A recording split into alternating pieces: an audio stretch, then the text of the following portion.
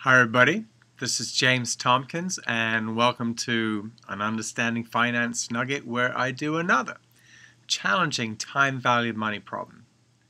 Now the one I did before this, I said, hey, you know what, if you can do that, as far as I'm concerned, you have an in-depth understanding, not memorization of this stuff.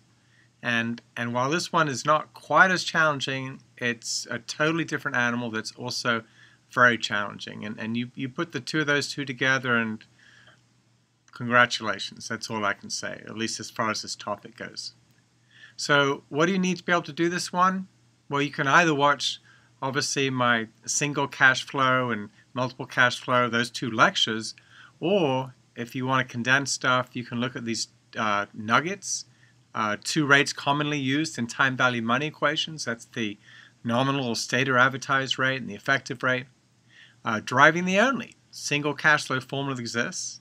Forget all these textbooks that make, they seem to want you to memorize a bunch of different formulas which are just rearrangements of the only single cash flow formula that exists. And then driving the present value of an annuity. So here's the problem. You inherit an annuity from a rich uncle of $12,500 every 2.5 years, beginning 17 weeks from today for a total of 8 payments. And we've got a rate assumption, and the question is, well, hey, what's the equivalent dollar amount today? And there's the answer right there, about $54,000.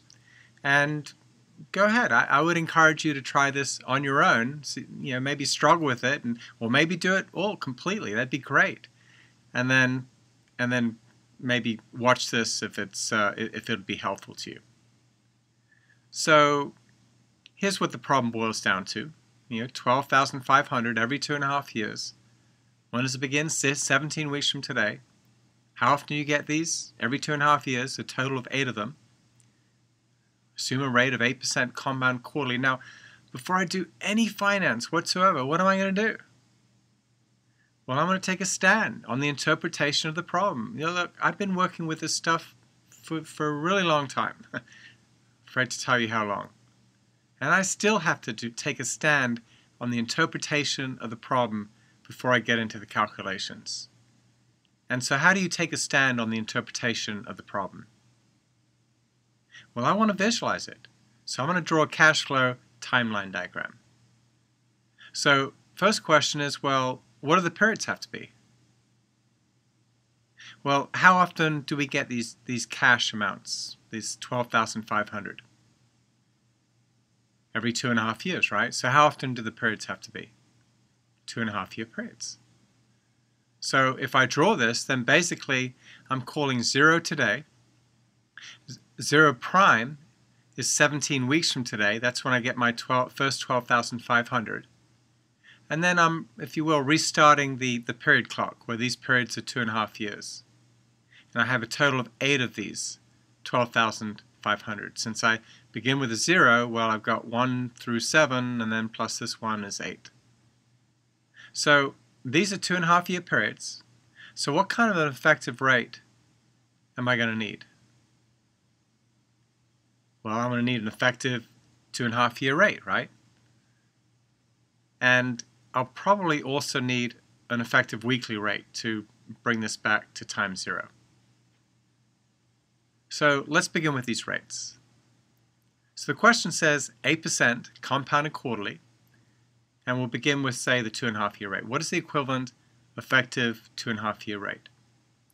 Well, again, what is the only, by definition, the only first step I can take with that 8%? So this, and with definitions you memorize.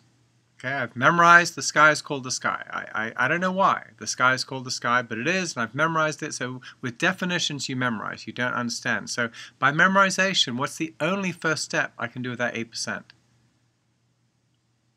Well, divide it by 4, right?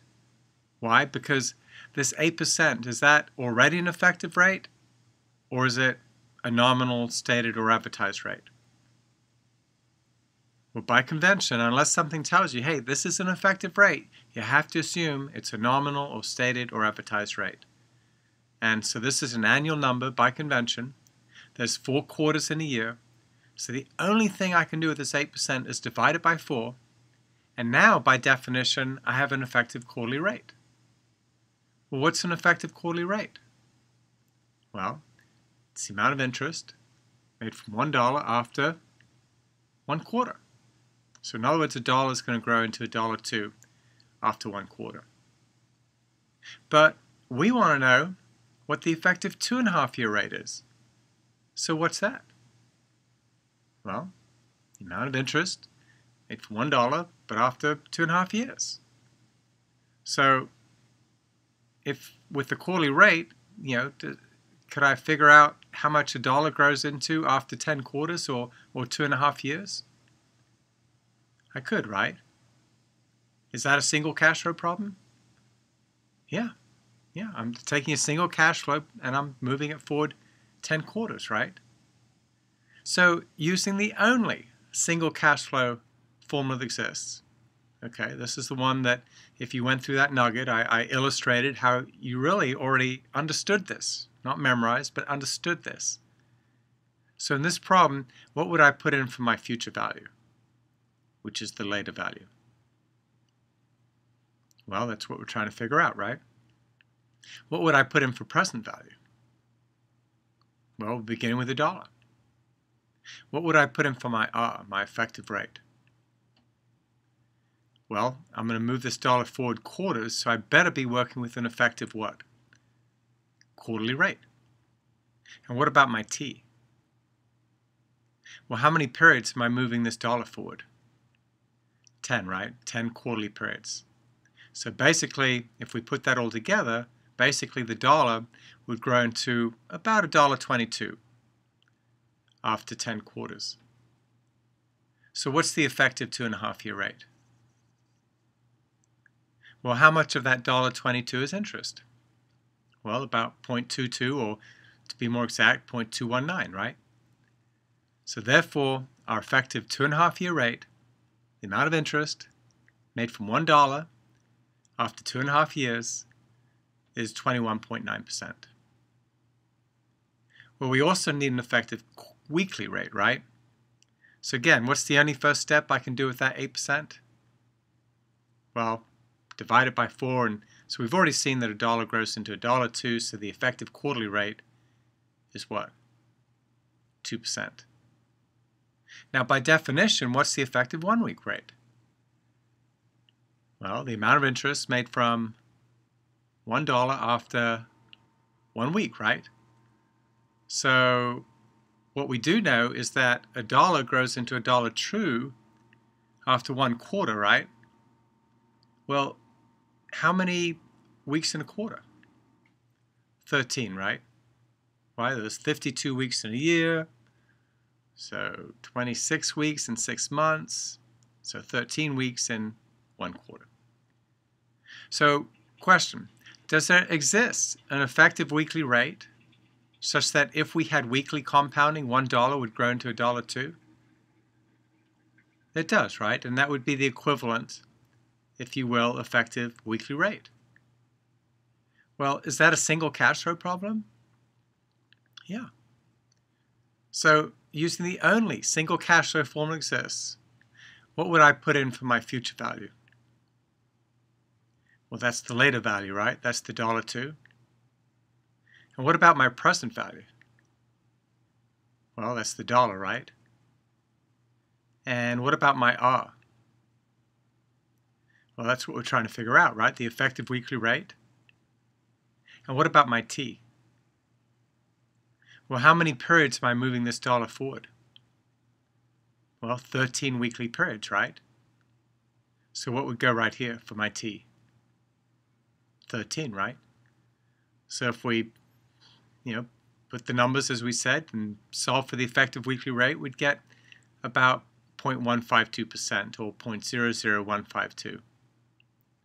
How do I do the algebra with this? Not that this is an algebra class or anything, but I'd take both sides to the power of 1/13. So on this side, that would be 13 over 13, and that would go away, and this would be 1.02 raised to the power of 1/13. And then I'd subtract 1, and I'd get this guy right here. So now I can redraw this, and now I've got my effective weekly rate, which will come in handy, my effective 2.5-year rate. So question, is this an annuity? All the 12,500s, is that annuity? It is, right? So can I use my annuity formula? Sure. And if you go to the, how we derive the annuity formula nugget, there's the formula right there. So how many payments of my 12,500 do I have? I have 8, right? So in this equation here, where would I put the 8? Well, in an annuity formula, T represents the number of cash flows, right? So basically, my T would be 8. Now, what kind of effective rate had I better use? Well, how long are these periods between the 12,500s? 2.5 years, right? So I better be working with an effective 2.5-year rate. And what about my C? What will I put in for my C? Well, those are the cash flows, right? That's the 12,500. So if we put that all together, using an effective 2.5-year rate right there, there's my cash flows. I've got 8 of them. I get $45,372. So question, for what time period is this true? Well, when you apply an annuity formula, is the solution at the same time period as the first 12,500 or one period earlier? It's one period earlier, right? So this is at time 17 weeks. So what's one period earlier than 17 weeks? Is it 16 weeks? No. Why is it not 16 weeks? Well, how long are these periods in the annuity? Well, they're 2.5 years, right? So therefore, this solution is in fact 2.5 years earlier than the 0 prime. So go backwards in that direction 2.5 years, and that's the time period. So how do we calculate that? Well, we're going to have to figure out how many weeks there are in 2.5 years. If you do that calculation, well, there's 52 weeks in a year. So in 2 years, what's that, 104? In 2.5 years, add another 26. So basically, there's 130 weeks in 2.5 years, right? So if today is time period 17 in terms of weeks, and we go back in this direction in time, 130 weeks, basically this 45,000 roughly is true 113 weeks ago. If we visualize what that looks like, well, here's today, here's 113 weeks ago, and that's what this 45,372 is true for. But we want to know, what is this worth today, right? So what is this worth at time 0? Now, is it a single cash flow problem to move this forward 113 weeks? Sure. I mean, if I told you, hey, $100, 10%, what does it grow into in one period? Say 110, right? How'd you get that? You took the 100 and you multiplied it by 1 plus 0.1, except in this case, we're taking the 45,372, we're bringing it forward 113 periods. These are weekly periods, right? So we're basically getting the future value of this 45,372. So what numbers would go where? What would I put in for FV? Well, that's what we're trying to figure out, right? That's the later value in the context of this problem. What about PV, present value? Well, that's the earlier value, right? So that would be the 45,372. What kind of R am I going to use? What kind of an effective rate? Well, are these weekly periods, right? They are, right? So I better be working with what kind of rate? An effective weekly rate. And what about my T? Well, how many periods, how many weekly periods am I bringing this 45,372 forward? 113 weekly periods, right? So what would I put right here for my T? 113. So if we put in those numbers, we'd basically get about $54,000 more or less. And so that's your answer. All of this is equivalent to about $54,000 at time 0. Now, here's a trick, if you will. I don't know if you want to call it a trick or whatever, but an alternative approach that sometimes makes it a little bit easier to figure out the time periods. But imagine this $12,500 at time 0 prime was not there. Okay, so pretend that's not there just for a second. Okay. Now, if that guy is not there, then how many of these 12,500s are there with the one beginning at time 1?